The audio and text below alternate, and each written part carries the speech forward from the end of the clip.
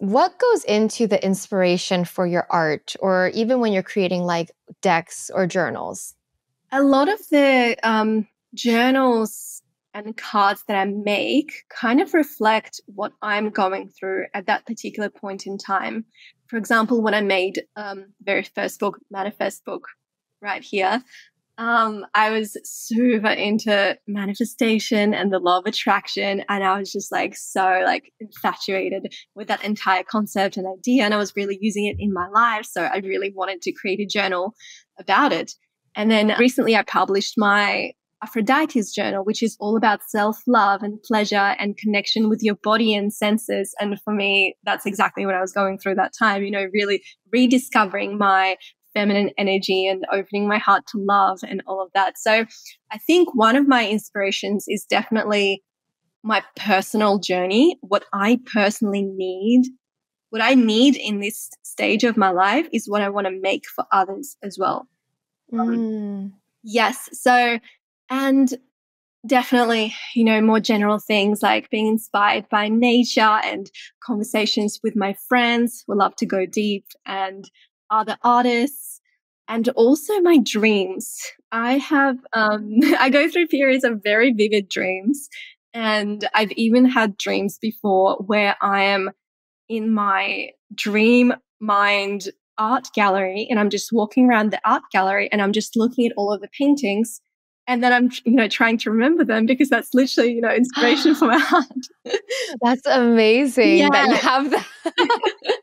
Wow. So you just see art in your dreams and then you're like, oh, let me try to recreate that in real life. Yes. Wow. Not all the time, but every now and then I go through a period of specifically vivid dreams and it's great. Yeah. I just feel like you're one of those people who are more connected with like the divine or something otherworldly. Do you know what I mean? Like some people have, whether you call it intuition or creative, like there's whatever label you want to give it, but I get that vibe from you. Yeah. Have you Thank you. always been that way? And do you have, I guess, advice for other artists to like connect with that? Yeah, I do want to mention, I feel like we all have access to that part of ourselves, whether it's intuition or, the source or the divine wisdom, whatever you want to call it. Absolutely everyone, I feel like, has equal access. It is how much can you open yourself to it and how much can you, clear your channel and calm your mind to access those higher messages or visions. Absolutely.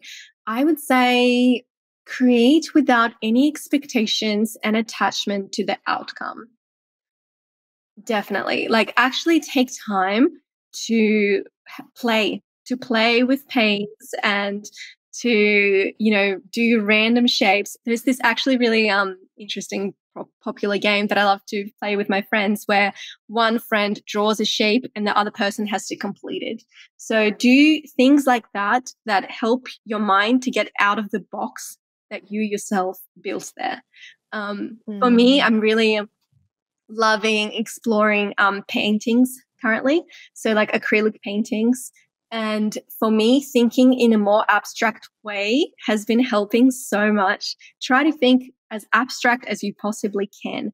For example, think of an object and then think, okay, this object has this use in normal life. But if this was like another planet and an alien found the same object, they wouldn't know its use. So what could they use it for?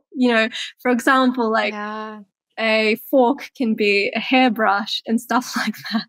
Just thinking outside of the box. Yeah. Exactly. Yeah. So I would say that. Wow. I love it. Do you have any, I guess, rituals that you do in your life, whether it's like before you create something or just morning, evening rituals that you want to share? Yes, definitely. Ritual is an important part of my life, definitely.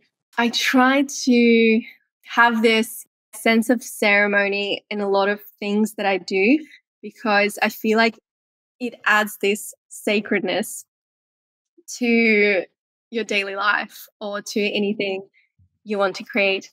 I do my daily yoga practice every morning. Actually, something that I love to do every morning after I do my stretches and I sit with my cup of tea.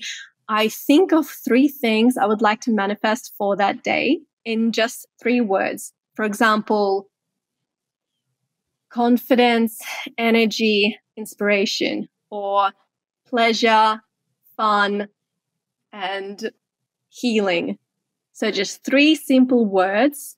And for me, just like putting that intention out there every single day, even if you don't remember it 5 minutes later, for me, it's just like, it does something to me. Like I've been doing actually that for like a year and a half.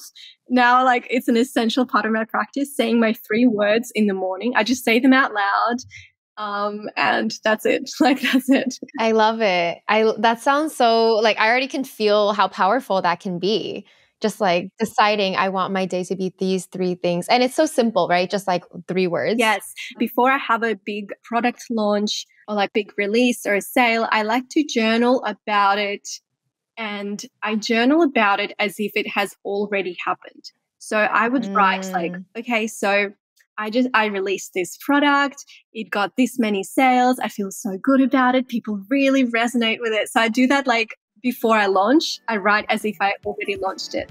Yeah. And I feel like, that also kind of makes you feel this new level of confidence and excitement and inspiration. So then obviously you will just attract that. Yeah. Manifesting queen over here. I love it.